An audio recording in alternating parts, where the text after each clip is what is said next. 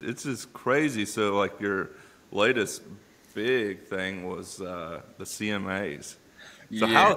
how does that even come about? Does Peyton Manning just slide in your DMs like I did and say, "Hey"? They actually called me, and I Uh-huh. thought it was a joke. Couple of, somebody called, and I'm like, well, when I get back to the house, I'll check my calendar. And then they called again, and then I realized it was real. So I started calling them back. So we finally got in touch. I'm like, oh my goodness, because you don't know what scams are. You don't. Right.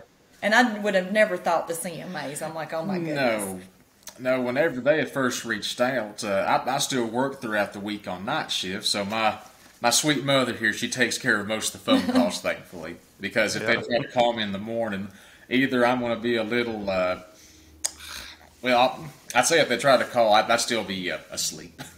Right. But they had reached out, and we went down the day before. Got to meet Peyton Manning, Luke Bryan, some very sweet, down to earth people, and it was a once in a lifetime experience. And it's something it's something I'm not going to forget anytime soon.